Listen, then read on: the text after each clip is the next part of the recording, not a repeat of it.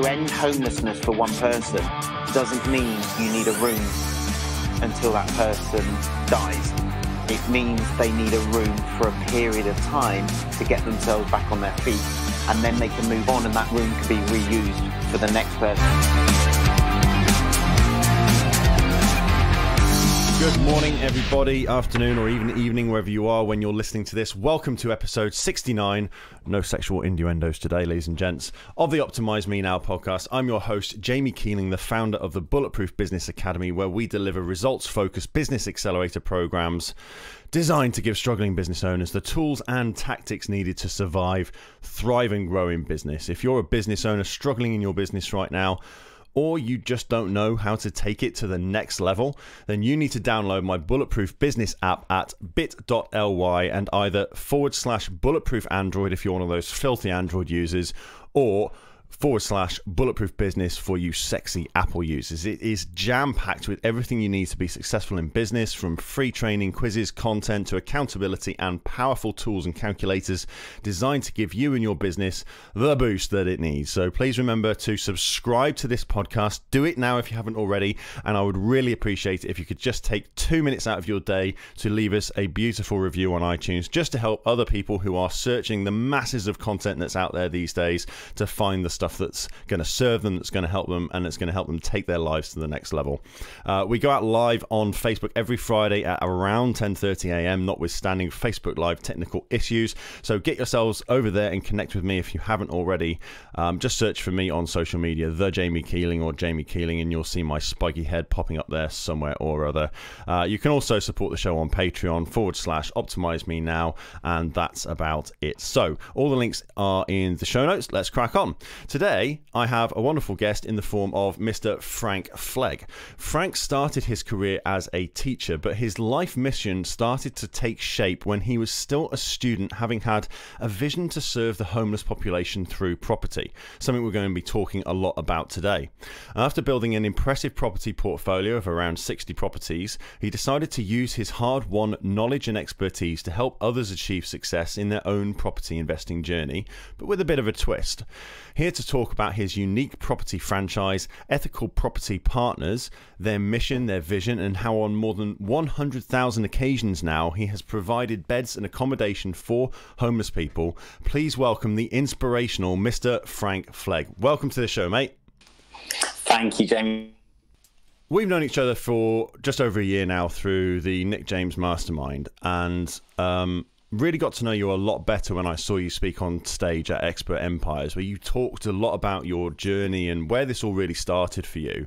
Now, firstly, I'd love it if you could tell the audience in your own words, what is it that you are looking to achieve? What's the point of Ethical Property Partners?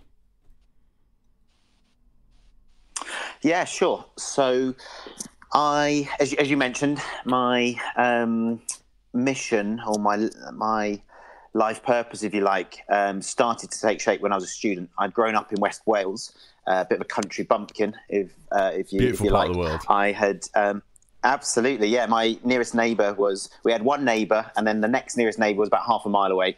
Our village was about 2 miles away. That had like 1,000 people in it. Our nearest nightclub, to give you an idea, as I was growing up, was a 45-minute drive away, so wow. Really, really rural. You're not staggering home pissed from there in the middle of the night, No, yeah, absolutely. Yeah.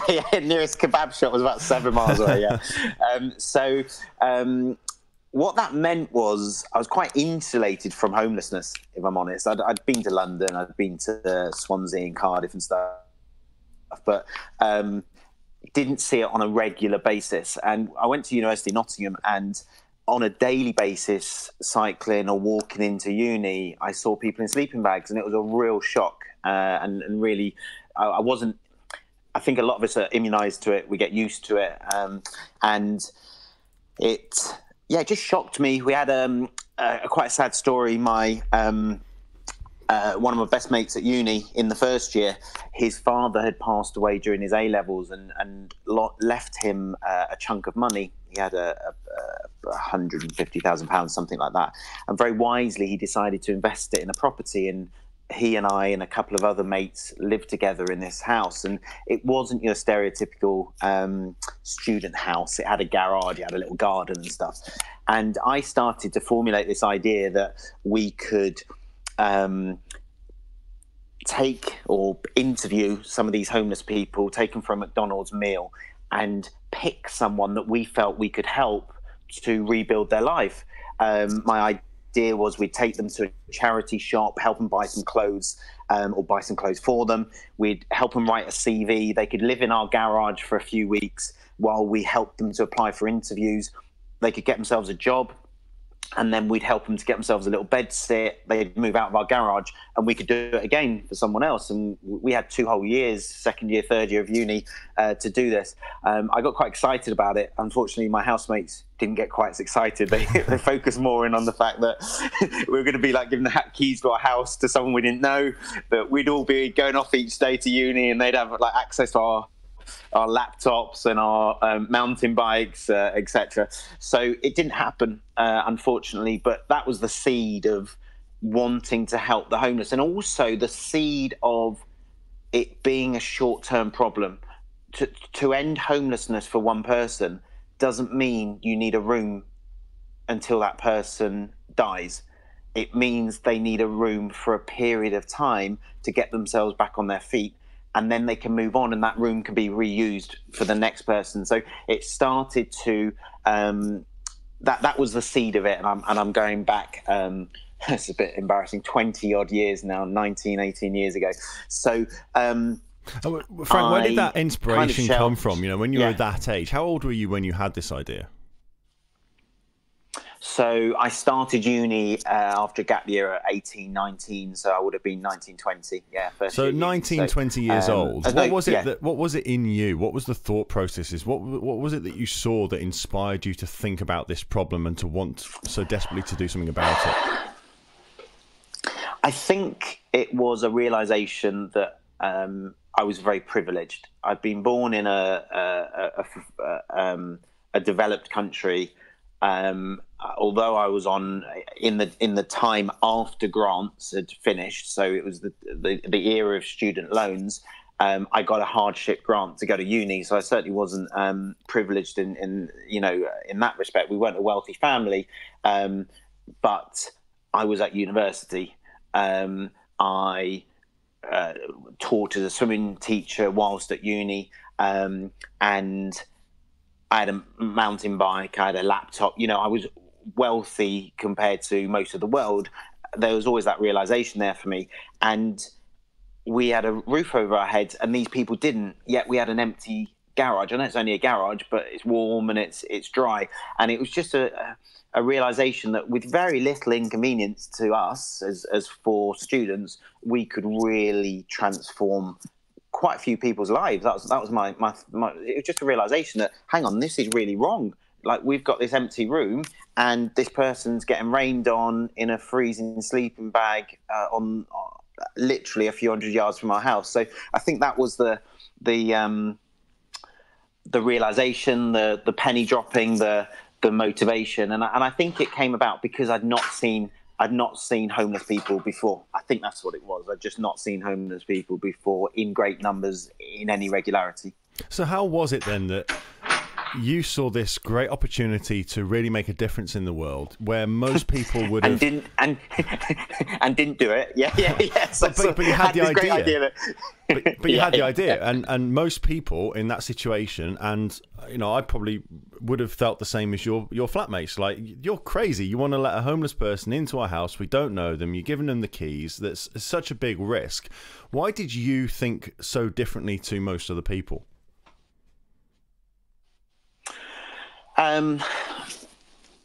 Well, are you saying why did I take action? Is that what you're getting to? So you might have had the idea. Many people might have had the idea, but what's different? Is that what you're asking? Well, more around. There's a risk to doing something like that in terms of inviting somebody who you don't know, with a questionable background, perhaps, into your home, right? And giving them that requires a high level of trust in and faith in humanity. I think a lot of people would have even if they'd have had a flicker of an idea, would have just instantly pushed it out of their mind because, I can't put myself, my house, my possessions, my things at risk by doing something like that. Why was it that you focused, you saw the upside to be much greater than the risk, right? Otherwise it wouldn't have been an idea that you would have run with. So what was it that caused you to think that way? Okay, so I understand the question. Thank you. I had the same idea twice more times, two more times. A few years later, I'd been through my very short career as a teacher. I trained for a year and then taught for 2 years as a teacher. Kind of put it on the back burner, didn't really think about it much at all. Although I did my teacher training in Cambridge and taught in Nottingham, inner city Nottingham, really rough part of Nottingham, and in both areas saw more homeless people, so quite urban environments, but didn't really do much at all. But then I got into my property career, and in 2009, my business partner and I were doing 10 properties at a time.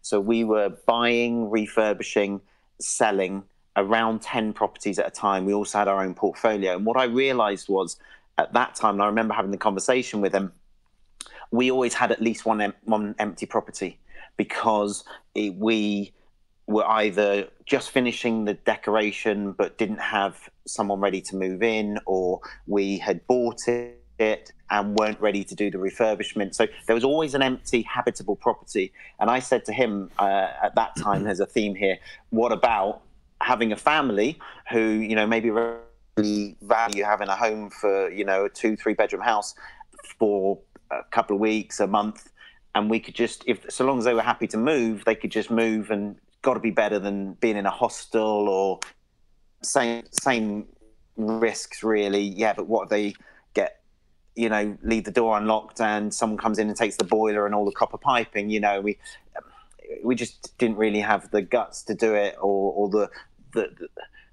the creativeness to do it safely. I guess that's what it came down to. I live in Derbyshire now, a beautiful house. We've got an outbuilding.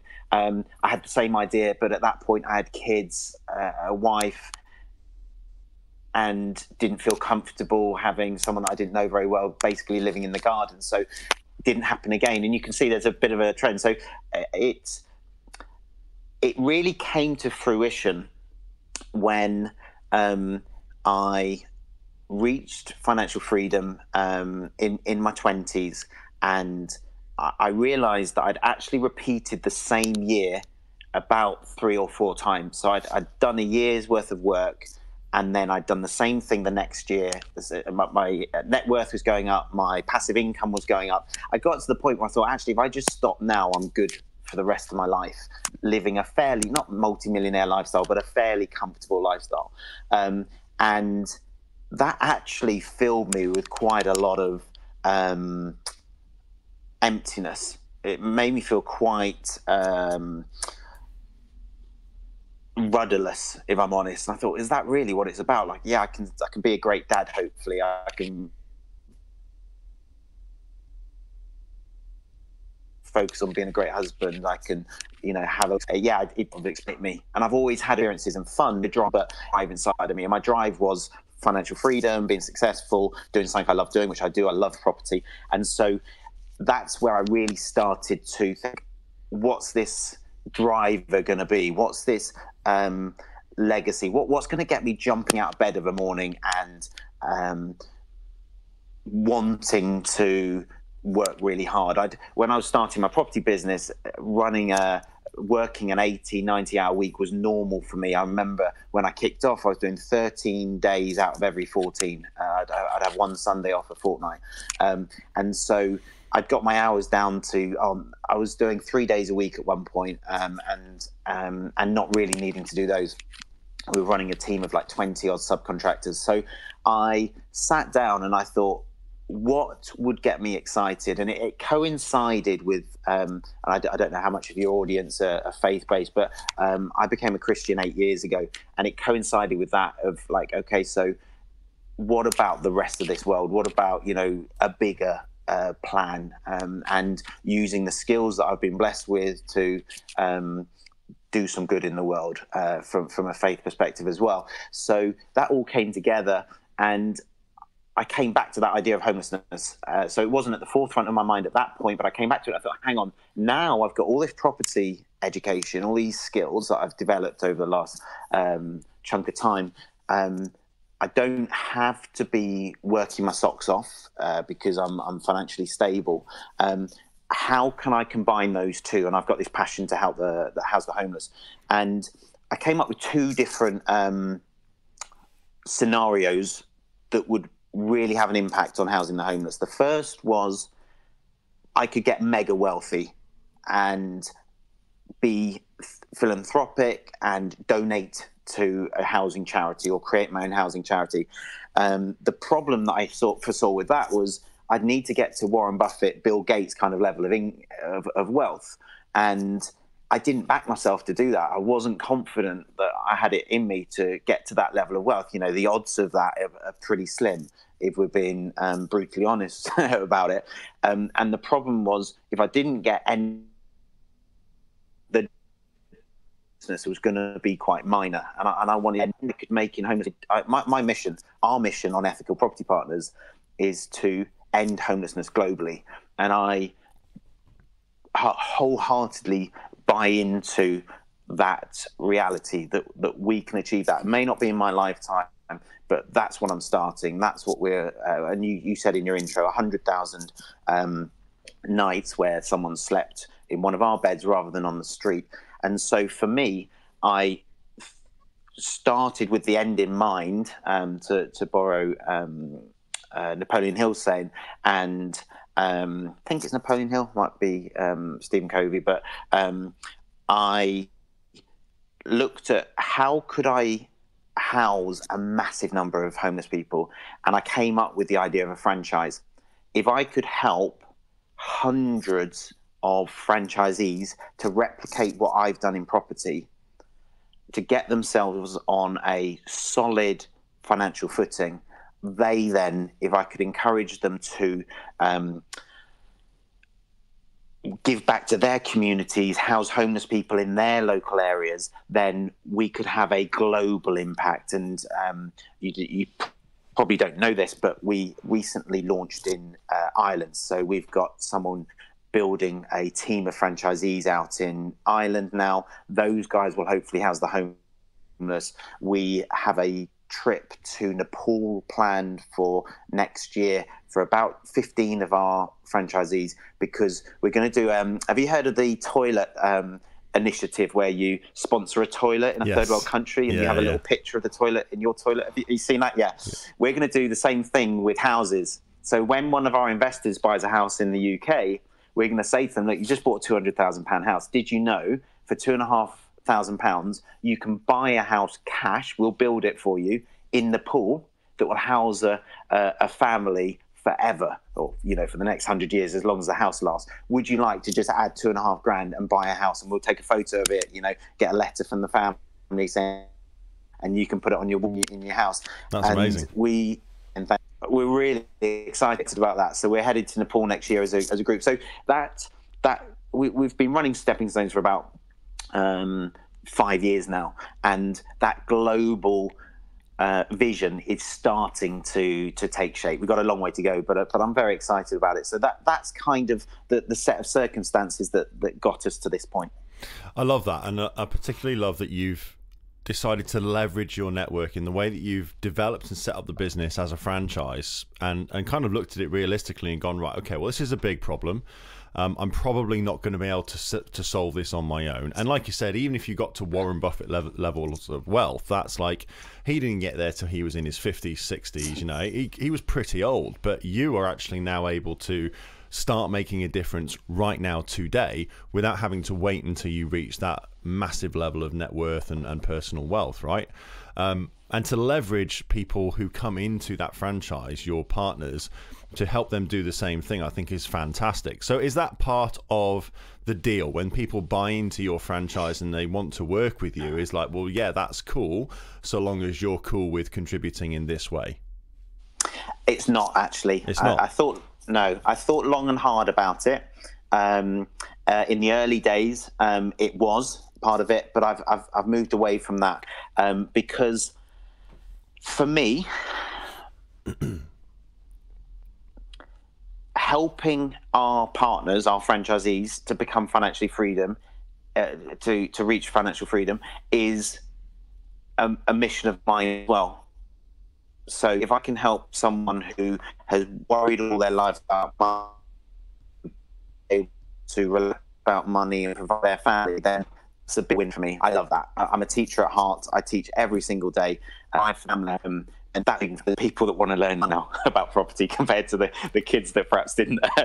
Love you guys in Nottingham. It was a great 2 years, challenging 2 years. But if I can help people through property, I am a drum of giving back to their local communities.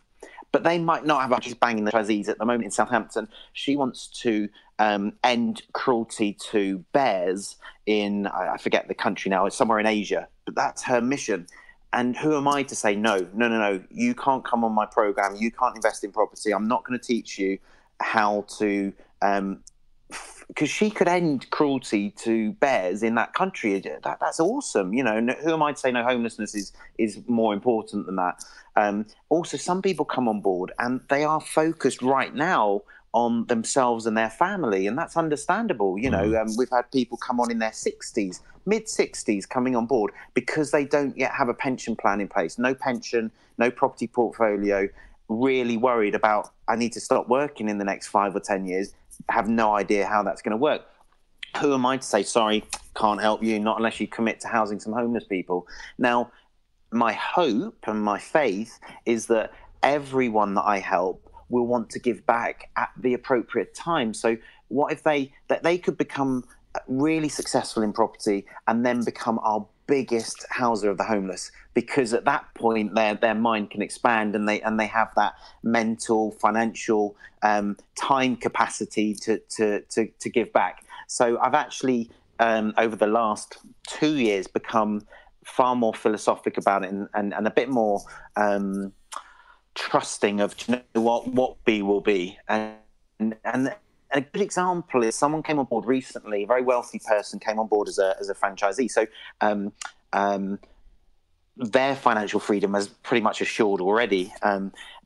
But they have embraced the Nepal part, less so the stepping stones even. They've embraced the Nepal part massively. They're coming with their spouse to Nepal, and their circle of influence is massive. Like, I wouldn't be surprised if they raised £1 million, maybe £2 million in the next few years just to house the homeless in Nepal. But I never had that conversation with them up front. I never said, you are going to bring in a load of money, aren't you? Do you know what I mean? So it's yeah. So to answer your question, we will work with anyone, but our ethos and our vision, and some people have never thought about legacy. Some people have never thought about charity, and so I see that as part of our culture, our vision, our values as an organisation. And people, when they come on board, certainly aren't offended by them. They're certainly not sat there shaking their heads, because then we wouldn't be a good fit. Yeah. But if my hope is that everyone will give back and contribute. Yeah. So how you mentioned there that you work with anyone. Is there a selection process for who you choose to bring on as a franchisee, or is it literally, look, if you've got the money, then come on in and we'll show you how this is done? My answer is no, we don't. We have quite an unusual process. So the process that we have is I will give anyone a chance. So we run quite an unusual introduction. So normally with a franchise, you will do your due diligence, you will go and meet some franchisees, probably do a discovery day, read the franchise agreement. But at the end of the day, you have to take a leap of faith. You pay a big chunk of money and you hope that the franchise is going to perform and you're going to be supported as they say it will. And I've been a franchisee twice with 2 different franchises, and I feel it's a bit unfair. You know, what if it's not a good fit? What if they promise A and deliver B, you know, etc. So what we do is we run a 4-month trial. So anyone can come onto the 4-month trial. They're subject to meeting me and me feeling they're a good fit, but we're very open to anyone who wants to work with us. And in that 4 months, we give complete access to all our intellectual property. So we have 57 different strategies for investing in property, sophisticated property investment. And our goal is in that 4 months, we get everyone rocking and rolling, ideally to get their first no money down transaction under their belt. So a property that they've not had to put money into that's paying them an income every month. Our record this year is someone came on for 4 months and did 6 of those, signed up deals in 4 months. Wow. At the end of that 4 month process, we then offer for people that we feel would make really good franchisees to come on to the franchise. And likewise, they've had 4 months of actually experiencing what it's like to work with us, what the team is like at headquarters. We meet as a community once a month, which is pretty hardcore for a franchise. So we have the guys from Ireland flying over. We have people from Newcastle, Southampton, right across the country coming to meet us once a month as a community. So there's 52 people, I think, as of today in the community. So it's a decent chunk of people. Not everyone likes that. Not everyone likes the commitment. Not everyone likes that sense of community. So at the end of the 4 months, we've got a really good feel for who is a good fit for us moving forwards, and likewise. And so a proportion of those people then are invited on as franchisees. And then we enter into the franchise agreement and get going with them. And some people go on their way. They've done a deal, they've done 2 deals, but we don't feel they're a good fit. So we wish them well. So that's how we run it. And I think it's a really fair way of people making a decision about whether Ethical Property Partners is a good. I've not heard of any franchise anywhere actually globally that does this. I'm sure they exist, but I've never heard of it. And also, it's a very safe way for us to take on franchisees because it's a 5-year commitment from us to support them. The last thing we want is a mismatch from anyone's perspective. Yeah, definitely. So when did you start Ethical Property Partners? When did the business come into existence? Yeah, good question. So we've recently rebranded. So I started Stepping Stones about 5 years ago, and I started my property franchise 3 years ago. So we've been going 3 years. As of today, we've got 43 franchisees and 11 people going through the 4 month process. That's where the 55 people have come from. That's phenomenal. Thank you. I started it as the Frank Partnership, but the overwhelming, a bit egotistical perhaps, the overwhelming feedback from the guys was, we're not taken seriously because we're not Frank. Everyone wants to speak to Frank. And actually, I didn't want to be the linchpin. I didn't want to have to do every big deal around the country. I wanted the guy, like some of the guys are buying commercial buildings, really expensive buildings, hotels, etc. And the people are saying, yeah, but I'd like to speak to Frank, just to get his, and it didn't help. So we rebranded approximately a year ago as Ethical Property Partners at the request of the franchisees, which is cool. That's really interesting. And you started the business then at a time when property education as a whole, as an industry, was really kind of getting some feet and growing its wings. But you've done it in a way that's very, very different to a lot of the other property educators that I see out there. And it seems like in 2019, there's everybody's out there trying to be a property investor. There's so many companies providing training and courses and mentorship and all this kind of stuff. But what I really love about your model and the way you do things is that 4 month period where they get complete access to your IP. You both get to see if each other's a good fit without the upfront massive commitment. Although I'm sure there is probably a commitment for the 4 months, right?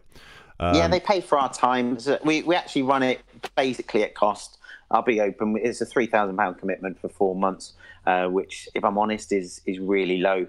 They get so much content, a day a month altogether, weekly webinars, unlimited access to headquarters on the phone. They get access to our vault. Our vault's got over 30 hours of videos, training videos, etc. All the documentation they need, access to the whole power team. So it's run almost at cost that 4 months, but it is a commitment, absolutely. Yeah, but you look at $3,000. You could pay $3,000 to another training provider for a 2 or 3 day workshop, right?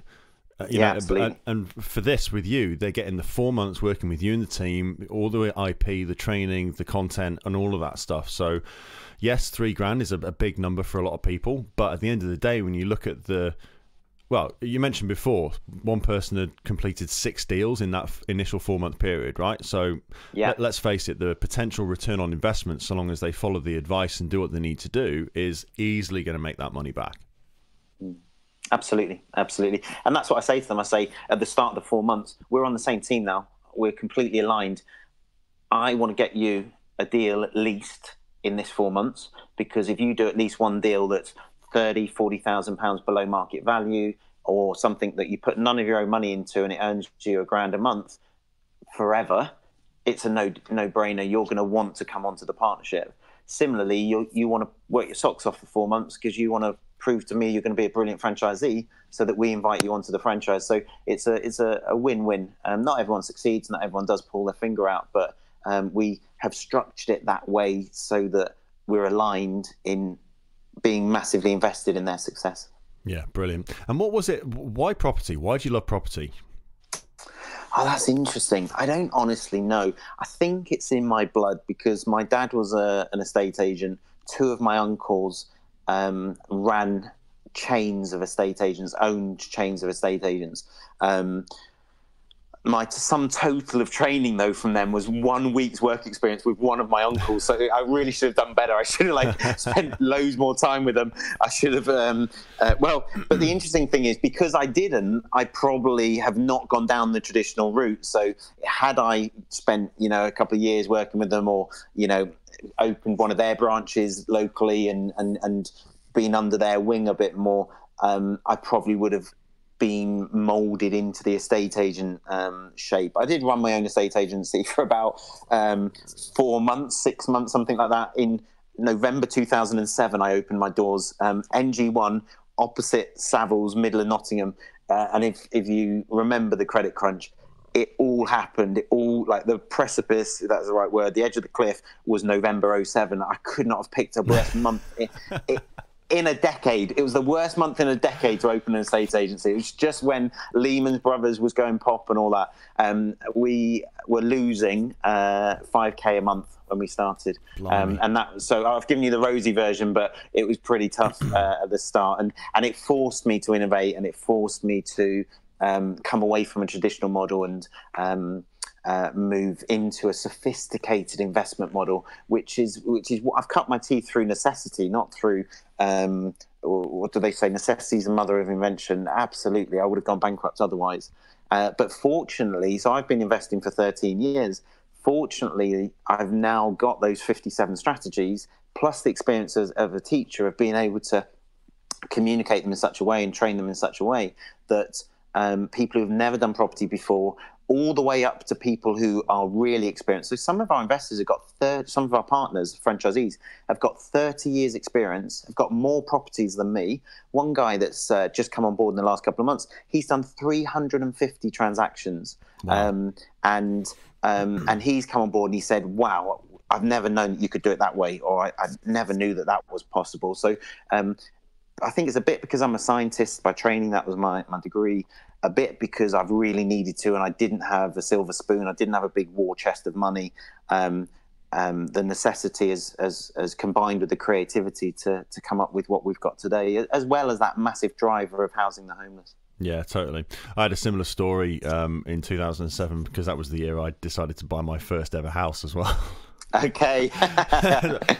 Worst time in the world to be buying property.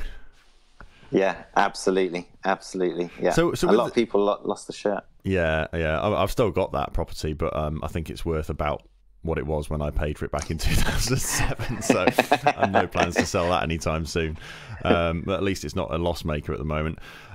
With the guys and girls who you bring in who've got massive experience like that, 30 plus years and 350 transactions, what's the appeal of coming in and working with you in your franchise? Often they'll have a portfolio. So people come in with 10, 20, 60 houses already in their portfolio. But unless they have been investing massively in their education. So I study real estate in America. I study how they do property investment in Australia. I look at how the big boys in London, Birmingham, Manchester are building buying multi-million pound properties. And they don't put a 25% deposit down when they buy a £50 million building in London, for example. And I look at how the big boys do it and how people do it in other countries. And I've, where I was sat just now, you see my bookshelf behind me. I read, I devour books, I study, I just enjoy learning. And that's a big thing that the franchisees buy into. So when those experienced guys come on board, they're actually in effect paying me to learn for them. And so I'm bringing them the cutting edge. And I can go and sit with a couple of lawyers for a whole day to work out one strategy. When it was just me investing on my own, I couldn't do that. I couldn't afford it. You know, their time, my time. But now I can do that because then I can help 50 people to go employ that strategy. And some of the stuff that the guys are doing on the partnership now is phenomenal. We've got one guy, he's got over 50 properties in his portfolio, been investing for 20 odd years. And we are, apologies for the phone. We are taking one property a month of his portfolio and between 3 and 4 times the profit. So we're tripling and quadrupling the profit on each property as we go through his portfolio. Well, you can imagine what 50 plus properties is already making him. But then imagine what's happening. We've been doing that for like 8 months now. So he's done 8 out of 50 plus properties. He's between treble and quadrupling the profit on each one using our strategies. And amazingly, his time investment, his team's time investment is reducing. Wow. That's phenomenal. That is a game changer for his retirement, you know. So it's that kind of stuff is and each franchisee is different. Some people come on board with minimal experience, so they need to learn, you know, the lower rungs, and some people come on board with massive experience, so we can really help them to tap into the really clever stuff. So you're really helping them to fine-tune what they've already got as well. It's not just about your strategies and new properties. It's about looking at the portfolio they have and saying, right, how can we like 10x the efficiency of this? Absolutely, in many ways. So how are they capitalising on Brexit? Now, we've had 3 years of Brexit. The whole country's fed up of talking about it. I've loved it. I don't say it too loudly because people boo and hiss. It's been brilliant for us. Any uncertainty is brilliant because people are holding back from buying, but there are always people that want to sell. So we've been filling our boots with property, and long may it continue. And I'm not political in any way, but how are they capitalising on Brexit? If we go into a recession, post-Brexit, let's say it's a hard Brexit or whatever, if we go into a recession, how are they poised to capitalise on that? If we go into a 2-year recession, whether it's a really deep one, whether it's a minimal one, how are they ready to take advantage? If it's a big storm in a teacup, like do you remember the Y2K millennium bug that was going to like floor the whole infrastructure in globally that never happened? If it's a storm in a teacup and nothing happens, and we actually then, there's a bit of pent-up suppression at the moment of the market, I won't get too technical, but if Brexit becomes a non-event and we just sail through it, and then we see a big bubble, how are they poised to capitalise on that? Because it's very easy to predict the market, the property market. It goes up and then it goes down, and then it goes up and then it goes down. The hard bit is predicting the timing of that. Yeah. So long as you are ready to capitalize in a falling market, and ready to capitalize in a rising market, and ready to capitalize if it tops out in a frothy market or sits in a recession at the depths of a recession for a while, so long as you've got all those bases covered and are ready to make money and to thrive and to grow, who cares? And that's what those guys don't necessarily have, because it's very hard. If you imagine you've got a portfolio of 10, 20, 50 houses, it's hard to get off the hamster wheel and sit and work this stuff out. Yeah. But it's very important to have your tax all sorted. Like the legislation surrounding property at the moment is changing massively. Like one of the most dynamic times the last few years ever for property, and people are scared of it. There's all this negativity in the media. it's brilliant. It's brilliant for a serious professional property investor, because the layman, the man that, you know, used to, oh, let's get a couple of buy-to-lets, you know, because we've seen homes under the hammer.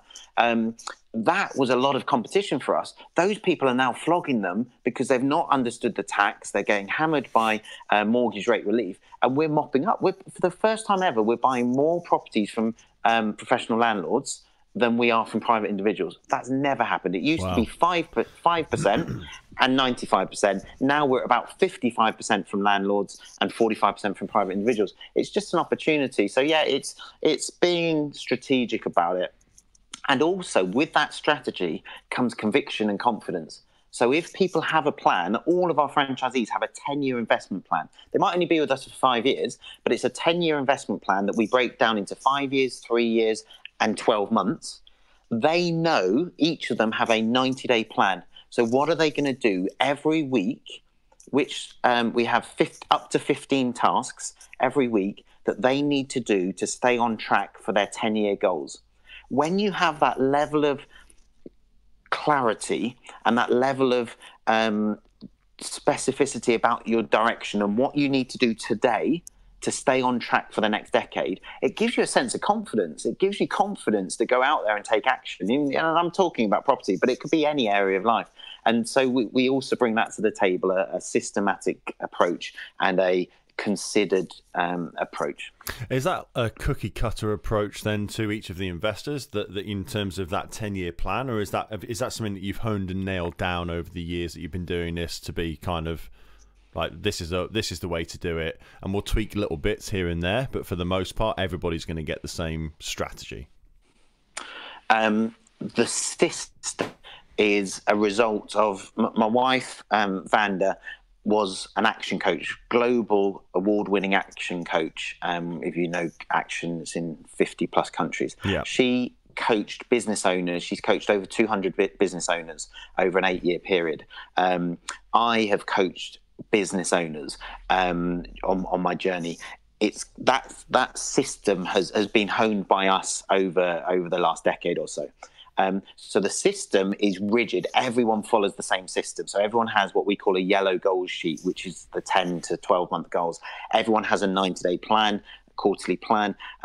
Everyone has a diary that they follow each week. However, the detail of that is completely variable. So we have 57 investment strategies, 57 monetization strategies, but each franchisee probably averages about 4 strategies, between 3 and 5. Right. So you could have franchisee over here that's doing these 5 strategies and franchisee over here who's doing these 4, and their plans would be completely different. So no, that's part of what we help even on the 4 months, at the start of the 4 months, I sit down for an hour or two with every single client and work out what's best for them based on their level of resource, time, money, experience, and their goals. And we plan out what they need to be doing, what strategies are going to suit their situation, where do they live, how much money they got, etc. And then they follow their individual plan within that structure of support, accountability, etc. And if I'm the average Joe who doesn't know fuck all about property, never bought any, I rent at the moment, always have, is this something that I can get involved with you on? So our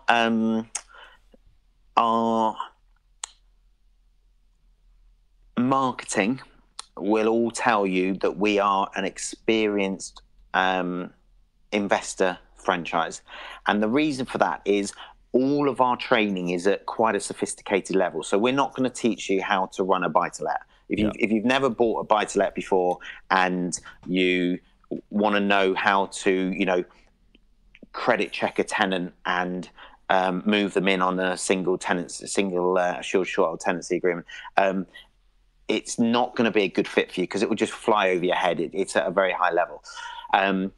So we're looking for people who've at least flipped one property before, so bought for profit, or someone who's had at least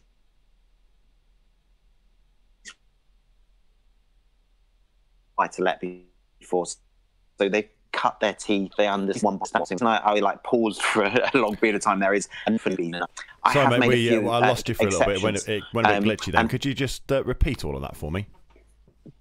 Yeah, sure. So what I said was we are a franchise for experienced property investors. So what we say is that as a minimum, we would recommend that people have done at least one flip. So they've bought a property, done some work to it, sold it for a profit, or they have had at least one buy-to-let at some point in their career. So they know how they've cut their teeth a little bit, because it's quite a sophisticated franchise. You know, a lot of it's going to go over their head if they've never done property before. That said, and the reason I hesitated was we have had a couple of exceptions where people haven't done property. In fact, one of our most successful franchisees had never done property before. And she just said, look, I'm so motivated, Frank. I really want to get into this. I really want to. She actually had a heart for stepping stones. She's gone on to set up 15 stepping stones houses in her area. Wow. And so if I'd been hard and fast about, no, you've not done a buy-to-let before, I can't. So I am flexible on it, but it has to be someone who's really motivated, and they've got to be willing to get themselves to that level of education off their own back. You know, we've got one person at the moment who's just come into it. She's watching 3 to 4 hours a day of our video archive. Wow. A month or two in, she's going to be up to speed of someone who's had a booby. You can go on courses and learn how to do a buy-to-let, etc. We are for people that want to go from having done a property to doing it in a sophisticated manner. Yeah, cool. That makes a lot of sense. So this vision of yours to end homelessness worldwide is, fair to say, a pretty big vision, right? It's quite a big ask. Yeah. And you mentioned before that it's something that's probably not going to happen in your lifetime, but certainly is the seed that you're planting and the legacy that you want to leave ongoing. So I'm curious around the levels of planning that you've done in terms of how this mission is going to be delivered. Now, how far in the future do you look, and how do you start to build out a plan that in effect is going to be playing out way beyond even your own death? Okay. What a question, Jamie. Whew, I love it. I can see why you've got such a successful podcast now. Thank you. I thought Tim Ferriss had his questioning nailed, but he should listen. He should listen to you. So I am a bit of a paradox in terms of my planning, I think. So you've just heard me a couple of minutes ago saying we plan everything. So like I have a diary for my perfect week. So it's up on my wall in the office. It's what my perfect week looks like. I spend 2 hours doing this on a Monday. Then I spend 4 hours on a Tuesday afternoon doing this. That's what I'm aiming for, like every week. This podcast isn't in for 10:30 on a Friday morning. I don't do a podcast every Friday. So you never actually achieve your perfect week. But because I've done this now, this morning, on this Friday morning, something else has been missed off. I should actually be writing sales copy right now for my marketing team, and so that will need to be swapped out with something else next week to make sure that I achieve that balance over my weeks. So that's a pretty high level of organization, I think, from my experience of business owners, and my 10-year goals, like getting to. We're quite close to getting to 50 franchisees by the end of this year. That was a goal from over 2 years ago, was by Christmas, by the end of 2019, that we'd have 50 franchisees. We're 7 off at the moment, and we might miss it just by a few franchisees. My projection is that we'll be at about 45. But from 2 years ago, if you said, Frank, you can have 45 franchisees, and at that point I had, I think, 8 or 9, I would have been over the moon. So I have quite tight milestones, quite tight goals, quite a long way in advance. So 10 years, I have 10-year goals. And every year I sit down, I've got a planning day on Monday, actually, which is a quarterly planning day with my crew. How are we on track with our goals? What are our next quarter goals going to be? So from that perspective, I'm really... I know where I want to be living in 10 years' time. I know how many franchisees we're going to have. I know a lot about my life in terms of where I'm going. The longer term stuff, though, and the ambiguous stuff is I don't know what countries we'll have franchisees in. I know we will be in X number of countries at that point, but I was at get which parts. I've spoken twice now. A couple of guys came up to me, and they said, we are, and they didn't say it like this, but basically they're very successful business people in Hungary. Now Hungary's not even, I had to look it up on the map, like whereabouts is Hungary? I knew roughly, but I said, so where in Hungary do you live? You live there? Oh, okay, great. And what do you do? And all of a sudden, Hungary's on the map for me. These guys would be awesome at running a country for Ethical Property Partners. So I know I want to be in X number of countries. I don't know which ones they are. So I know we're doing Nepal next year. My plan, so my vision over the next, let's say 40 years, is to keep growing developed countries and have each of those developed countries paired with a developing country that won't have to. So the developed countries' EPP activity will pay to house the homeless in the developing country as well as in the developed one. So in our example, England is housing a lot of homeless people now, but the profits from that can then be and the fundraising that we're planning to do will then end homelessness in Nepal. So we get to the point where England and Nepal have no homelessness. Now, then we could do Wales, and Wales might be teamed up with Ethiopia, for example. And so I haven't mapped it to that degree, because the reason we're doing Nepal is one of our franchisees has great links with Nepal. They know a whole community. They've been out and there and visited them for the last few years. And so it would be silly to go, sorry, I put a pin in the map completely randomly 3 years ago that said India. So we've just got to go across the border. That would be crazy. So I know enough about where we're going that when the opportunity presents itself, I can grasp it with both hands, but it's flexible enough that I'm not saying no to the opportunity that might present itself. Does that answer your question, Jamie? Yeah, it does, yeah. So you've kind of got your 10-year plan sorted, but in terms of the wider legacy, you're open, you kind of know in terms of volume and scope where you want to be.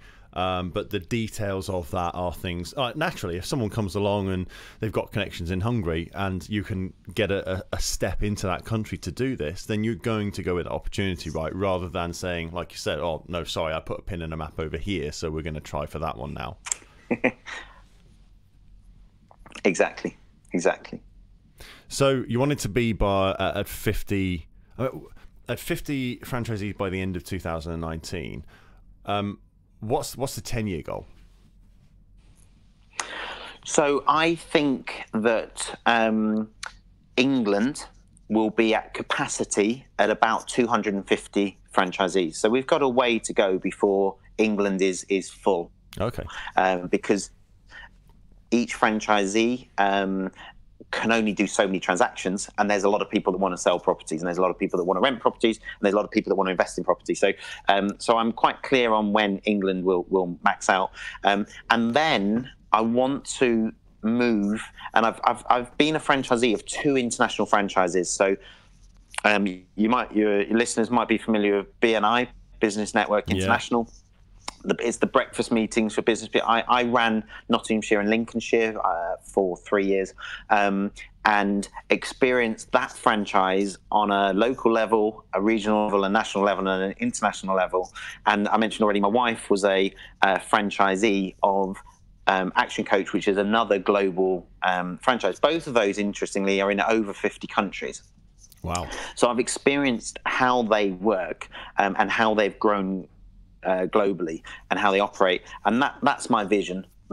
So in 10 years time, I am expecting Ethical Property Partners to be a global property investment franchise. The interesting part about it is in each country the strategies will change. So in Ireland, for example, in some of your listeners might be aware, in England at the moment, it's illegal to buy a house from someone and then rent it back to them. It's called sale and rent back. It was a big thing 10 years ago. You're not allowed to do it. Not allowed to do that anymore. And so everyone stopped doing that. In Northern Ireland, you're not allowed to do it. It's under the same jurisdiction as England. In Southern Ireland, the Republic of Ireland, you're allowed to do it. Well, that's a massive opportunity. It's a highly lucrative strategy. It's great for the vendors that then get to rent their houses back so they don't have to move house. It's really good for the investors. A real win-win if it's done properly. It was done really poorly, which is why it's not allowed. But if it's done properly, it's a great win-win. And you're still allowed to do it in Southern Ireland. So when the guy bought Ireland from us, and he's got a 10-year license to run EPP in Ireland.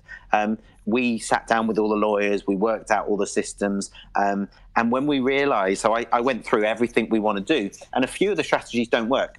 For example, lending, buy-to-let lending in Ireland is really limited. There aren't many lenders at all. There's like 12 lenders, which is crazy given that there's like over 100 in England. Wow. So that's a disadvantage.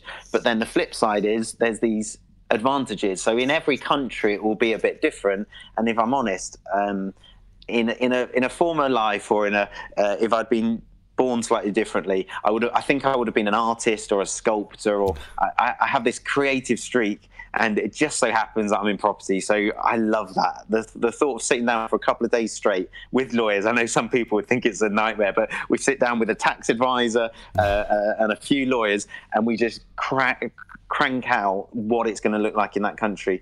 That fills me with excitement. So yeah, we will have a global presence in 10 years' time, definitely. That's fantastic. And I suppose in some respects, this is one part to a two-part problem, right? You know, we're talking about homelessness. Is what you're doing is absolutely phenomenal in terms of giving people who are homeless a chance, a stepping stone to get from where they are to a better life, to get themselves into a property, to get a job, and to start building something meaningful for themselves. What plans do you have, if any, at this stage to either set something up or partner with another organisation to help deal with the problem at source in terms of what's making these people homeless? What's the root of the issue that's putting people onto the streets all over the world? And how can we stem that flow at source, as well as helping the people who are currently there out and into a better life? Another great question. I love it. So I had two priorities. So when I was setting up Stepping Stones five years ago, I had two priorities. The first was that it had to be self-sustaining. So it had to be able to run indefinitely and not rely on donations or government grants or anything like that. It had to be forever self-funding. So that's the first thing, and I'll happily go into how we've achieved that. The second part was we couldn't get bogged down with supporting the individual people, because that isn't our expertise. Our expertise is property. So we have to focus on supplying tons of property to these people, not on helping the individual people, because that's not our area of expertise and we're going to fail at that. How can we possibly become experts at now we house all these people. We house women fleeing abusive relationships, kids coming out of care. I say kids, 16, 18-year-olds coming out of care. We house people coming out of prison. We house refugees and asylum seekers. We house people with mental disabilities. The whole gambit. We're completely non-monetary. The only we will house anyone. The only caveat is so long as they are currently being supported by a charity or a project of some kind. Because what we do is we partner with that organisation. So we partner with that charity and we say, right, we can see that you're helping. Let's take alcoholics, for example. We can see that you're helping alcoholics to rebuild their lives. Would it help you if we provided you with high quality, secure accommodation for your clients? And inevitably it's a resounding yes. That would be amazing, because how hard is it for them to help their clients to rebuild their lives whilst they're still on the street? But we're saying, look, I know they won't get into any letting. They'd not even get their bum on the seat in the letting agency before they will walk back out the door. Like, it's impossible for them to access the regular rented sector. If they're lone adults, so if they don't have children, they're going to really struggle to get council housing, because there just isn't enough supported housing available. And so what we're saying is a massive godsend to these charities. But the deal is the charity has to continue to support these people. And the charity is responsible for achieving maximum occupancy of that property, because at the end of the day we've also got an investor that's bought this property for the charity to use, who's got a mortgage to pay. So it's a win-win. The charity gets 5-6 bedrooms in a house. The whole house is theirs, so they control every person in that house, so they control the dynamics. Some of our charities are in the house 2 hours a day, helping them with their washing up rota, helping them go shopping as a household. That is a high level of support that we couldn't possibly provide. Other charities, they go in an hour a week and just, how are you doing, guys? You all good? Brilliant. Let's have a quick house meeting. Great. See you next week. And the charity dictates what level of support their clients need. But the great thing about the project is when the tenants move in, when the clients move in, they typically aren't employed. They won't have a deposit saved up.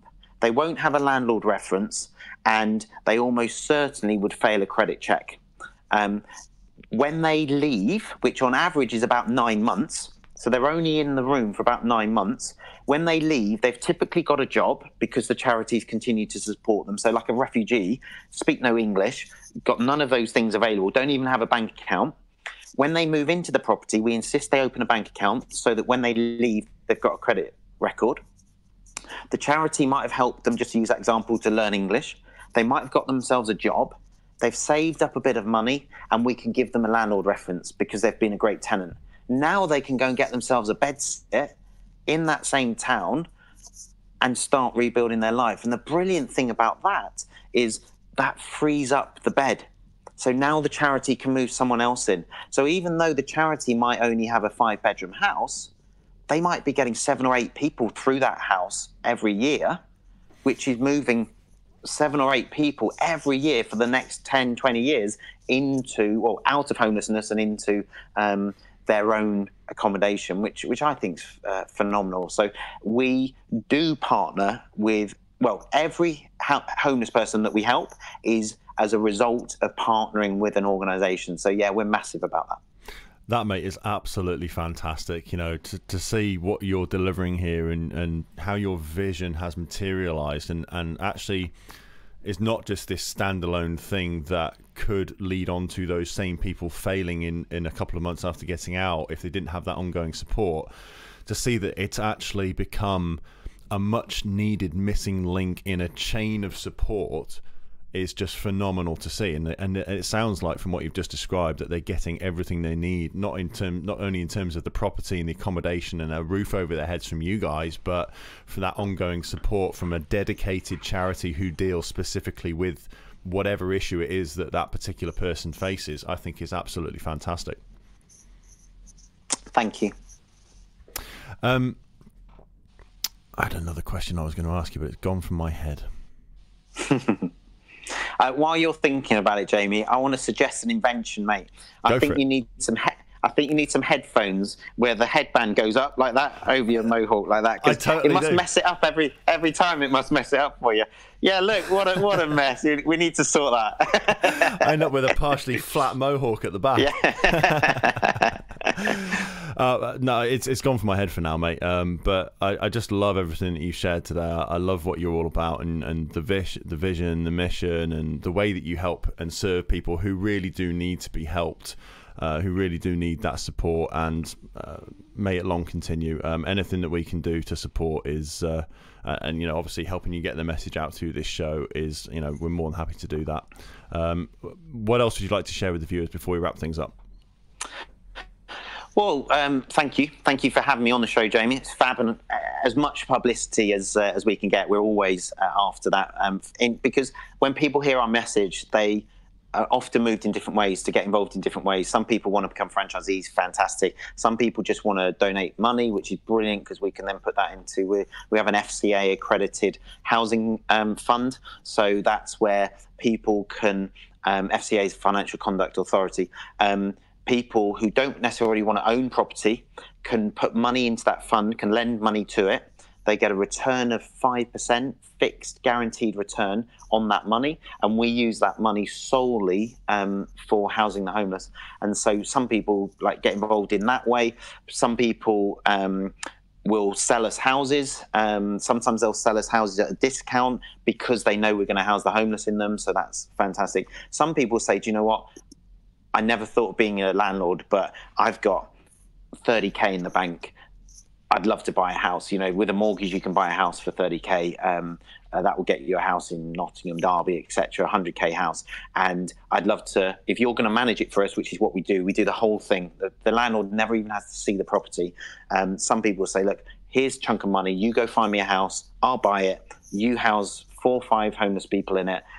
Pay me a return. They'll get a 7%, 8% return on their money, plus they'll get capital growth, and we'll manage it all for them. They never even have to see it. So some people being interested in that regard. However people want to get involved, maybe people don't care about property investment, they just want to house the homeless. Brilliant, get in touch with us. We had one lady contact us as a result of one of these interviews, and she said, I have no interest in any of that, but I'm great with charities. Would you like me to go and beat the drum to charities and get charities to come and partner? And now she's just this month come on board 1 day a week. Her sole role for us at headquarters is outreach to charities and getting them in so they can partner with our franchisees around the country. So you never know how this message who this message might reach. All I would say is, if you are interested in learning more, if you're interested in, you might not know how, but if this has resonated with you, either the property aspect, the housing the homeless aspect, any aspect at all, then I'd say Facebook's the best way of getting in touch with us. There's not many Frank Fleggs on Facebook. I don't think any of them wear these crazy bright check shirts. And our Facebook group, it's a closed group, but if you apply to join it, if you say that you've come from this podcast, Jamie Keeling's podcast, then we will accept you in. I post in that every single day, every single working day. There's a post in that about what we're doing, about how people can get involved. The name of the Facebook group is Sophisticated Property Investment UK. And again, you'll see me on the front of that. But failing that, Google us, Ethical Property Partners, and you can even come visit me and have a cup of tea with me. But if you're interested, if this has touched you in any way, then I'd love to hear from you. Yeah, fantastic. And all the links to all that stuff will be in the show notes as well for the listeners on the audio. Thank you. So 2 questions I've remembered now. One was, what advice would you, like, your vision and the mission that you've embarked upon is really, really inspiring. And what advice would you give to other, just general people, I guess, but also, you know, business owners, entrepreneurs, people who are out there and they want to build a vision that's as impressive as yours, but in their own way? What advice can you give them on how to go about doing that? Okay. I have spoken on this topic quite a few times, actually, and I actually should have added a moment ago. If you run an event, if you are interested in me coming and speaking, I'd be really keen to do that, just to get the message out there. Brilliant. What I say to people who, I don't think it's about having an impressive mission. You know, I use the example of saving bears in Asia earlier. I just think it has to float your boat. So long as who cares what other people think? If it's important to you, it could be cats in Leicester. You know, no stray cats in Leicester. We're going to solve all that. Who cares if that's important to you? But I think it's absolutely crucial to have something that's bigger than you. And when I say bigger than you, bigger than your life, our small life, and bigger than our lifetime, like we talked about, extending beyond us as a legacy. And what I say to people is, start today. Don't put it off. Don't wait till you're Warren Buffett wealthy. Don't wait till you have paid your mortgage off. Don't wait till you own your car without any finance. Don't wait until you've got that expensive car. Don't wait until you've got X amount of money in the bank, because it won't come.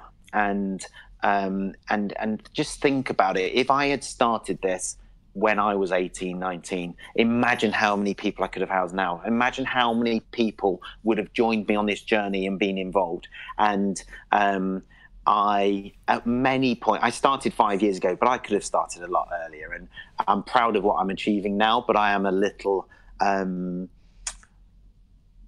aware that I could have started a lot earlier. And so what I say to people is, if you could only afford 2 hours a week, who can't afford 2 hours a week? Who can't get up half an hour earlier every day and crank out an extra 2 hours a week on something else? If you get up at 7, get up at 6:30 and write a few emails, put an advert out there, go buy someone a McDonald's meal, whatever it is. And who can't afford £50 a month? Can you really not park your car around the corner and walk an extra 300 yards and save yourself £4 parking? Or the example always is a coffee at Starbucks, or how many people sometimes say it's only 10 coffees a month. And I'm thinking, yeah, but it's 10 that person talked about and 10 that person. I don't drink 100 a month, but that principle of, do I need a takeaway on a Friday? If I just cooked for myself, that just saved me to £15. So where can you find a couple hours a week, 50 quid a month, whatever it might be 10 quid a month, who cares? But start doing something with it now, whatever that is. Start volunteering at the cat sanctuary, or start volunteering on a Friday night to help the drunk people come out of the pub safely, or whatever your passion is. But do something, because when that first step starts the momentum, starts the snowball rolling, and before you know it, you are where you wanted to be much, much earlier. The danger is you say, oh, I know, I'll put £10 a month in a bank account, and then it gets to a bigger chunk of money and you think, yeah, but I really need that 5-star hotel, 5-star holiday, and you go back to square one. Whereas if you're meeting, let's call it, let's say it's a food bank. If you're working at a food bank 2 hours a week and you're meeting people that need that food, it becomes a lot more real. But then you're going to meet other volunteers that are doing the same thing. And then you're going to hear about another project that you can get involved in. And, oh, there's an allotment. I'm a gardener. I never thought about how gardening could, and it just snowballs. And a bit like the lady who didn't want to invest in property, didn't have money to invest, but was brilliant with charities. She brought someone to me last week who works at one of the largest housing charities in the East Midlands. And they came to my office. How long would it have taken me to reach someone of that caliber without that introduction? So my message always is just start, however small, and see where it leads you. You're right, and that's great advice. And it's amazing how even just a few simple conversations can start opening doors when you put that intention out there. And like you say, you start to gather that momentum. People start to, like when you speak on stage, people hear about what you talk about and what you do, and they're like, fuck yeah, that sounds great. I can really resonate with that. How can I possibly get involved? And without talking about it, without having those conversations, and it's not to say you've got to be on a stage in front of 300 1,000 people or whatever it is, just having conversations with your mates down the pub. You don't know who they know who can start opening doors for you. So I think that's solid advice. The other place we know each other from, Frank, we were in the room together not so long ago at an Appstermind. Would you like to talk about how app technology is coming into what you do? Yeah, sure. So we are soon to launch the Ethical Property Partners app, and we are very, very keen to do two things. One, make it easier for people to engage with us who aren't currently clients. So people that want to find out about what we're doing, they want to get involved in all those different areas of Ethical Property Partners. So they can consume video content, they can see the properties that we're doing, the developments that we're doing, the properties that we're converting to on the Stepping Stones project, etc. And get involved that way. But equally, I mentioned that we've got this vault of information. Now, at the moment, it sits on a Google Drive, so people have to use their laptop to get into it and consume these videos. We have already actually moved, it's over 1 terabyte of data, which for those of you that don't know, that's a lot of data. It's in the app. The app's still going through development and final checks and stuff, but that terabyte of data, people can now consume, franchisees and clients, so people on the 4 months, people on the franchise, can now watch those videos on their commute to work. They can listen to the audios whilst they're working out at the gym. So we're just keeping with the times, really, and making it easier for people, to follow and support us, making it easier for our clients to learn and grow and develop through leveraging technology. Fantastic. And that comes from the same people who've developed my Bulletproof Business app. That's Expert Apps. They've got a massive, little shameless plug, they've got a massive Seeders campaign going on at the moment. They've already funded a lot of that investment to bring this technology out to more businesses, entrepreneurs, and people who are doing great things in the world, just like Frank. So if you do want to get involved with that, you can sign up for Seeders, search Expert Apps, and do that now. When's your app going to be out, Frank? So can I just jump back to Seeders? Yeah, sure. If this gives your listeners any reassurance. So I'm a client of Expert Apps, but I'm also, I'd like to say, a pretty switched on investor, given my profession. I've invested in the Seeders campaign, so I am an investor in Expert Apps as well. So I can say with 100% confidence, I've done my due diligence, and I think it's from a purely financial perspective, a really solid investment. So yeah, I've put my own money into it. The app we are shooting for, and you've nailed me down here. We haven't even announced it yet, but we are optimistic of a 2019 launch. But as you know, with technology and large projects, and it is a large project, timelines can slip, but that's what we're optimistic for December. Yeah. Well, look, if anybody can achieve that, then I know the team at Expert Apps can. You know as well as I do how well they've served all of us as investors in the community. And for full disclosure, I too not only have my app built, designed, and developed by Expert Apps, but I've also put my own money into the Seeders campaign. Just for full disclosure for those who are watching. But yeah, I agree with you, Frank. A fantastic investment, fantastic company doing great things. But, I know Darren and Danny quite well, the founders of Expert Apps, and they're just great human beings. And one of the things that made me want to invest with them was that, look, they had a great idea, and if anybody could bring that to life, Darren and Danny can. So well worth checking out if you're looking for something like that at the moment.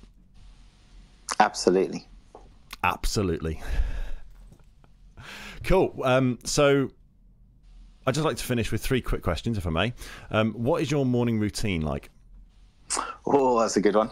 I've spent the last 10 years studying this. I think it's massively important. I am running a 3-day retreat for all our clients next month, where we not only cover tons of property education, but we also teach. And you didn't know any of this, so it's a really coincidental question, but we teach morning routine and then practice it over 3 days. Fantastic. So I know, yeah. So the retreat runs 6 a.m. through till 10 p.m. It's a really long day, to also exemplify and demonstrate how much time we all have in the day and what we can get done. And it's a very balanced day. You don't get to the end and you are tired, but you sleep well, and then you get up. And at the end of the 3 days, our goal is that people realize, wow,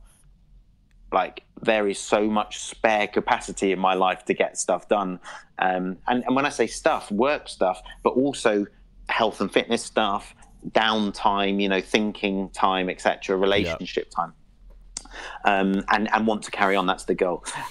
So my actual personal morning routine starts at 5 a.m. I get up at 5. I'm in bed by about 10, and that doesn't suit everyone. I can get away with one late night a week and still function at the 5 a.m. I'm getting to the point, it always used to be 6:30, and then it got to 6, and now it's 5. I've only been at 5 a.m. for about 3 months or so, and I'm now at the point where my body wakes up, interestingly, about 7 hours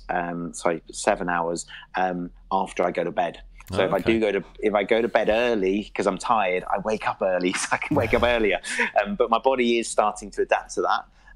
Energy levels are solid. I have energy all day long now. But I do listen to my body. So if I'm tired, especially if I've had a late night, I force myself, even if I've been to bed really late, to get up at 5, because I think that body clock resetting is really important. This is just my personal take on it. A sleep psychologist might, tear me to pieces, but it works for me. But I listen to my body. So if I'm tired, I won't let myself go back to bed until about mid-morning. So if I'm tired and it gets to like 10:30, 11, or 1 or 2 p.m., then I do go and have a siesta. I'm more than happy with that. The reason being, my time between 5 and 8 is mega productive, much more so than between 9 and 5. So going for a half an hour, an hour kip in the day, I miss out way less than missing out, staying in bed until 6 a.m. for me personally. That makes a lot of sense. So to answer your question about the routine, up at 5. I always used to exercise first thing, but I don't anymore. I will get some fresh air. I have a pool outside, a swimming pool. It's like an endless pool. I don't use it for training at that time, but I get into it at that time. And the reason for that is it's unheated. So depending on the time of year, it will be, at the moment, it's about 16 degrees. That is chilly, really chilly. Puts hairs on your chest. So I'll jump in. I'll spend like 3 or 4 minutes in the pool. I'll turn the current on and I'll swim against it. Not to train, 3 or 4 minutes isn't that useful, to really wake you up. And boy, you jump out and you're like, I have a cold shower afterwards, but because the cold water's come through the house, it feels like a warm shower. That's how cold the water is outside. Wow. And in winter, so give it February, and it'll be at like 5 degrees, and that really is cold. So you don't have to do that, but if you look into the science behind it, if you listen to Tony Robbins, he has a plunge pool, a cold plunge pool in every house around the world that he has. So I do that, and then I spend a lot of time on me, on my goals. I call it Mojo Minutes, and it's actually like a 2-hour routine that I follow. But I'll look at my dream chart. I'll develop my dream chart. I'll look at my yellow goals sheet that I mentioned earlier. I'll review my 90-day plan, my quarterly plan. I'll do some creative work. So I might write a letter to myself in 10 years' time, or I might start with a blank sheet of paper and just put a topic in the middle and do a brainstorm that I want to just, a problem that I might have, or an opportunity so the app, for example, I've spent quite a few chunks of time on the app development to think, and it's in a very different place now than where it was before. So you're never going to get a phone call. Well, I don't get phone calls between 5 and 7. So that doesn't interrupt me. No one else is up. I've got 2 young boys, 6 and 8. They're both asleep until 7:30 generally. My wife doesn't get up till around then, and if she is up and about, she knows that I'm doing my own thing, and so I'll spend quite a lot of time doing that. I'll generally eat at that time as well whilst I'm doing this, so I might sit and eat while I'm doing my Mojo Minutes. I have a day in the life, so it's my perfect day in the life in 10 years' time. And I run through that, and it's on a PowerPoint, and it's got a soundtrack to it. And it's reinforcing my subconscious all the time. Where am I headed? Where am I going? And it's all in the present tense. So it's like, I got up at 5 this morning. I loved opening the window and seeing the sea outside. I live in Derbyshire. We could not be further from the sea, but it's reinforcing the fact that I'm going to end up living by the sea. I look outside and I can see my boys training on their ponies. Our garden's the size of a tennis court. We don't have any ponies, but it's that destination mastery, being clear on where we're headed. And I do affirmations. So, we have ended homelessness globally. I feel fantastic that my legacy, my vision for my legacy has come true. We have 250 franchisees in England. We have transformed their lives. They love the fact that they each have their own legacy. Those kind of empowering. And the thing is, if you do that between 5 and 8, I'm then ready to sit at my desk and be, in the office for when the team arrive. You've already won the day. You can't lose the day at that point. And I'd get as much done in that 3 hours than I do the rest of the day often.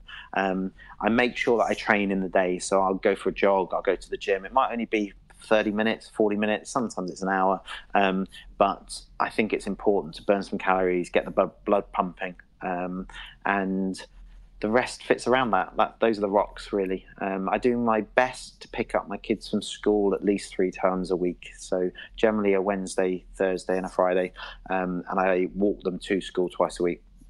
And that's important to me, that I see them in their school uniform. I've coached business owners who have never seen their kids in their school uniform, and I just think that's sad, you know. Yeah. And I work long hours. I still work 50, 60 hours a week, but by choice and in balance. And for some people that wouldn't be balanced, but I enjoy it. I love it. So that's a brilliant answer, and I love how you've got that balance not only in the morning routine but the stuff you do at the end of the day as well. And it's really interesting. I ask that question of every single guest I have on the show, and it's always really interesting seeing how that answer differs from person to person. Who inspires you the most and why?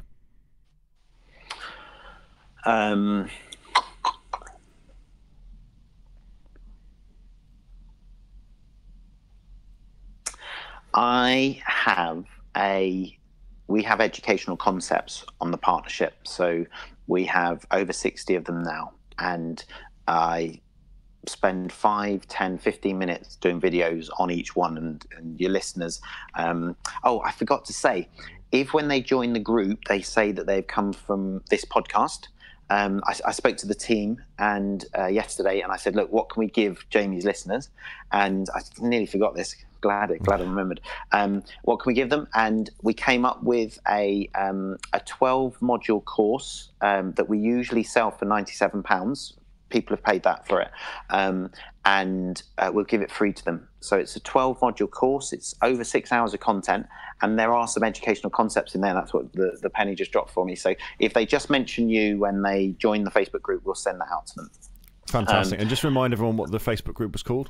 Yeah, it's Sophisticated Property Investment UK. Cool. But we do all our stepping stones, homeless stuff on there as well. Brilliant. So one of our educational concepts is, so we have many of these. We have over 60 of these, as I mentioned. Is the board of the virtual board. That's what we call it. We call it the virtual board. And the idea behind that, and the reason I'm not answering your question, is because it's not one person, Jamie. I'm me. I look up to many people, but I can't hand on heart say that I'm trying to emulate any one of them. So what this educational concept's all about, well, this strategy is you have a virtual board. So it's a boardroom in your head, and you have whoever you want around that table. So I have one of my franchisees around the table. She runs a church with her husband, a massively successful franchisee. But when I am challenged from a Christian perspective, from a faith perspective, I think of her, and I almost have a conversation with her, and I go, what should I do from a, what would the Bible tell me to, because she's like been to Bible college and stuff like that. I haven't, so I go, what would she be telling me? I think she'd be telling me this. And then when I'm thinking about, how should I structure the sale of the franchise to Ireland, I've got Brad Sugars on there. I don't know if you know Brad Sugars. He's the founder of Action Coach. I've met him a few times. Vanda knows him really well. Vanda, my wife, he's sat on there. He doesn't know he's on my board, but I ask him questions, and I go to him. So, Brad, you go, Frank who? but I go, Brad, what should I be doing here? Should I be like going for the jugular and squeezing every inch of this out, or should I just be a bit more relaxed because it's my first one? And I just hear these people talking to me, and I've got probably 10 or 12 people around there. I've got Richard Branson on there because he says, I've read all his books. He says, say yes and work out how afterwards, and I think, what would Richard Branson was the deal a day guy. That's what people used to call him. So I ask him, and he goes, just do it, Frank. Grant Cardone sat next to him. Just do it. Work 26 hours a day. Just do it, man. Sell. And you've got him. And then you've got other people on there, people that you wouldn't know, but people from my life. Like I've got my dad on there, for example. My dad has worked no more than 15 hours a week since he was 30. Now, you might think he's really rich because of that, and he's massively rich, but he's massively rich in time. He retired like in his 50s completely from work. I've never disclosed this before, but I'm sure he wouldn't mind me saying, he lives on way less than £1,000 a month, way less. Wow. And so he has designed a life for himself that doesn't require him to work. His eyes water when he sees what my household expenses are in a given month. You know? But I look to him, and so you've got Richard Branson going, go do it, Frank. And you've got my dad going, hang on, Frank, why are you doing this? Remember, Frank, it's all about, and he's not a faithful man, he's an atheist, but he would say, it's all about being happy, Frank. You know, why are you working? You're working to earn money, great. Why are you earning money? To have experiences, great. Why do you want experiences and stuff? To be happy. So hang on a second. Are you really saying that being away from your family for that whole week to go earn that money is going to make you happier? And then you think, oh yeah, actually, And so I consult with my virtual board, and I find that really, really helpful. I've got healthy people on there, people that I respect massively. They might be rubbish at business, but they might be awesome at prioritizing their health. So I sit on there and I think, do you know what? I am heavy at the moment. I haven't trained for 3 days. You're right. I need to say no to this, because otherwise it's going to be a week I haven't trained for, and that's not good for me. And it's just good. I think it's good. When do you have those conversations with this board? Because what you're describing here is pretty much exactly the masterminding concept from Napoleon Hill's Think and Grow Rich, isn't it? Yeah, without having to like pay them any money, and without them having to without them having to invest their time in me. Yeah, exactly. And I am in a real life mastermind too, actually, where I think they're invaluable as well if you choose wisely. The principle behind it. What was your question, Jamie? Sorry, precisely. It was when do you take the time to consult with the board? Yeah, often in that morning, in my Mojo minutes, often I'll sit there and that it might not be a visualization, it might be the mind mapping, and then I'm like, because I'm in the habit of it now, it comes quite naturally. But often it'll be when I'm, if you and I are sat around the table and we're talking about a potential JV or a potential way of working together or a marketing campaign, I'll be doing it I'll be doing it silently, consciously in my head, thinking, does this fit with me? And I'll think, what does my gut say? And then I think, yeah, but what would they say around the table? So all the time, actually, any time of the day. And it can take me 10 seconds. It can take me 20 minutes. Sometimes I am sat there with my eyes closed, visualizing it. Sometimes I'm chatting to you whilst thinking, I know so-and-so would think this is brilliant, but I also know that so-and-so wouldn't. And that might just be enough to go, Jamie, I love this idea. It sounds great. Can I get back to you next week? Yeah. It's enough just to put the brakes on. Or, I think to myself, this feels good to me. I like how this person's talking. I like this proposal. Let's just bounce it off. Yeah, I think that person on my board would say yes. I think that, it's ticking all the boxes. I can't see a problem. Tell you what, let's crack on with it. Let's say yes and work out how later, and so I would say, it's a skill at the start. It's hard, and you might even draw a circle on your paper and write the names of the people on there. On my dream chart, I've actually got their pictures, the people on my dream chart, awesome. So that I can actually visualize, I'm mentored by these people. Now, some of them, it's actually on my dream board. I get a one-to-one coaching session with this person once a month. Now, Tony Robbins is on there, for example. He's on my virtual board as well. He's $1 million a year for one-to-one. And I think you get a session every 2 months or a session every quarter. I can't remember exactly. Plus, he wants 10% of the upside. So whatever he helps you make, he takes 10%. So I'm not there. I'm not there in a position where it's economically sensible. I'm not wealthy enough to invest $1 million a year in one mentor. But he's on there. He's on my dream chart. I've got Brad Sugars on there as well. I write an email to Brad Sugars every 18 months or so saying, would you like to mentor me one-to-one now? This is where I'm at. And 3 years ago, he said it was a no. 18 months ago, it was a no. I'm about to write again. And it's just, I've got crystal clarity that he's going to mentor me at some point. Last time we were, 20-odd franchisees. Now we're getting on for 50 and we're in 2 countries. At some point, he'll go, yes. Yeah. I'll mentor you now, Frank. And it's about that clarity. But like some people wouldn't, and I didn't say this earlier, but I want to add it now.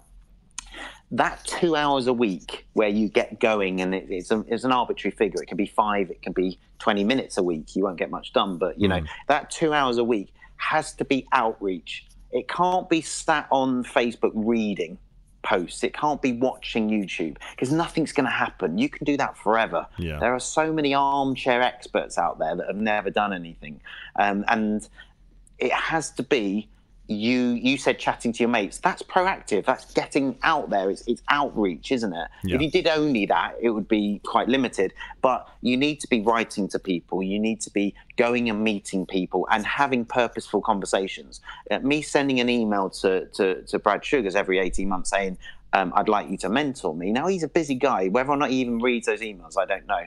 But that's me outreaching. It takes me 10 minutes to bang him an email saying, this is where I'm at. I'd love you to mentor me. I want you to help me end homelessness globally. Funnily enough, because I've told other people that story, someone came to me and said, did you know Brad Pitt is buying houses and housing the homeless? And I was like, no, I didn't know that, but he's on my list. I'm going to start writing to him as well. Fantastic. And that's it. You get your message out there. Yeah. That's brilliant. Final question then for you is kind of bringing it all together now. If you could go back to when you were a teenager, say back to when you first had that idea, when you had that house, what's the one piece of advice you would give yourself? I'm loath to change anything because I love my life and I love where I'm at. I'm really, the butterfly effect scares me a bit. And so, yeah, I'd be really nervous about changing anything, but I had a fantastic upbringing. I absolutely living in West Wales. I was a fell runner. I ran internationally, pulled tug of war for Wales, believe it or not, as a teenager, and was academically very blessed. I found learning a joy and enjoyed GCSE and A levels. I probably shouldn't say this publicly, but in West Wales, it was fine to go to a pub and buy a pint at like the age of 16. They were really relaxed. So at A levels, we'd like go for my old head teacher will shoot me now, but we'd go for our lunch in town in our school uniforms and have a pint at lunchtime playing pool, and then go back for That's lessons. Brilliant. I cringe to say that now as an old teacher. I've never said that publicly, but it was a good time. I worked as a lifeguard and then a swimming teacher during A levels. Worked really hard. I trained every day for my running. And studied really hard. It was a brilliant time of my life. And everyone kept saying, you're going to love university. It's the best years of your life. And so I set the bar like ridiculously high for university. And when I got to university, I had no money because I was living at home and earning like, I don't know what I was earning, 50 quid a week or something as a lifeguard. And could not spend it. Like I couldn't spend £50 a week. And so I was like really relaxed, really supported at home. I had loads of friends during A levels. I went to uni. I knew no one. I then had to pay food. Like I had a hardship grant, as I mentioned. I lived on, I remember my food bill per week, I was self-catered, was £11 something. It was under £12 a week. So I went teetotal because it was too expensive to pay for. Like everyone was at Freshers drinking themselves senseless, and I was working double shifts in a swimming pool to earn money. And the problem was I lost my social circle and didn't create a new one because that's a pretty odd thing to do as a student. And it was an okay time university for me, but I wish I'd go back and I'd just go, do you know what? Lighten up a bit on the finances. I borrowed some money from my parents for my gap year, and I repaid it all within my first year of uni. So I'd not only paid for all my accommodation, paid for all my food at uni and everything, but I also saved money and repaid. I think I borrowed like £1,000 or £1,500 from my parents. So I would probably go back to myself and say, your parents will be okay, wait a couple more years. Like, go easy on that. Try going out for a beer during freshers, make some friends. I'd probably go into halls and have food because I think it's a bit more communal. And if anyone's listening to this before going to uni, or you've got kids going to uni, I'd not recommend self-catering halls. I think they're a bit antisocial. And I would massively reduce my expectations, because when you've got expectations right up there, it was just a bit of an anticlimax. But as I said at the start, I'd be nervous because I love the journey since. That was a tough 3 years for me. But if I hadn't had that experience, would I have met my mate who bought the house, having inherited the money from his dad? I might have had a different group of friends, because as it happened, he was like a mega athlete. Well, he was training twice a day, and we kind of hit it off because neither of us were into drinking beer. We were both quite healthy, both a bit oddballs, really. And I might not have met him, so then I might not have had the idea about stepping stones, and it could have been a very different interview we're having now. So yeah, but that's probably the one thing I'd go back and just give myself a little post-it note on the fridge. Frank, I could sit and talk to you all day, mate. I've really enjoyed having you on the show today, so thank you so much. I know you're a busy guy, and I really appreciate you taking a couple of hours out to come on and talk to me. Just before we wrap up, just remind people where they can, the name of the group, where they can connect with you, where's the best place to get hold of you, and all that good stuff. Yeah, so I'm Frank Flegg. There's not many of us on social media, and I'm always in a bright checked shirt, so you'll spot me. Facebook, come join us in the closed Facebook group. Mention Jamie Keeling, and we'll give you the £97 property investment course free of charge. Sophisticated Property Investment UK is that group. The website is ethicalpropertypartners.com, so come join us there. You can find out about everything you've heard about the Stepping Stones project. You can find out about the partnership, etc. And look out for the app coming soon. Fantastic. Frank, if there's anything I can do to help in the future, please do let me know. It's been a pleasure having you on the show. Thank you so much for your time today. Have a phenomenal weekend, buddy. Thanks, Jamie. Thanks for having me. Take care, mate. Bye-bye. Cheers. Bye. Amazing. That was Mr. Frank Flegg, ladies and gentlemen. I didn't expect that one to go for a whole hour and 46 minutes. A little bit of editing to do in that, but still, what a fantastic guy with an amazing story and doing, as I'm sure you'll agree, some truly inspirational and much needed work in the world for homeless people all over. So fantastic. Really enjoyed that. Got a lot out of that, so I hope you did too. Thank you very much to everybody who's tuned in today, not only on the live, but for those of you who have downloaded and listened as well. Do remember to hit subscribe if you haven't already, and leave us a cheeky little review on iTunes. It'll take you probably all of about a minute by the time you've gone in there and written something lovely about us. And look, it just helps people find the great content that can help them be the best that they possibly can be. So would really appreciate you doing that for me.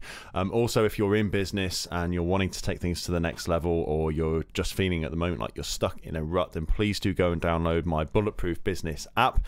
It is a phenomenal tool for business owners all over the world, and you can get that. You just search Bulletproof Business on your iPhone or filthy Android, but you can use bit.ly/Bulletproof Business if you are a sexy Apple user, and bit.ly/Bulletproof Android if you are a filthy Android user. So go and download that, come in and say hello. You can just get yourself logged into there. It's totally free, and the stuff that we're releasing in there over the coming months and years is going to absolutely blow your mind. So the next podcast episode is going to be on Friday, the 1st of November. So we're having a gap week next week. Next one, as I say, is going to be 2 weeks. That'll be going out live on Friday, the 1st of November at 10:30 a.m. And so yeah, make sure you go and connect with me over on Facebook if you haven't already to watch that live, if that's something that interests you. Otherwise, a few weeks after that, you can get the interview on iTunes. Kate is one of my clients actually through the Bulletproof Business Academy. She's a multiple business owner, although she hates the term entrepreneur, and she's going to be coming on talking about the perils of family business and how her own experiences have helped to build 2 successful businesses in completely different fields.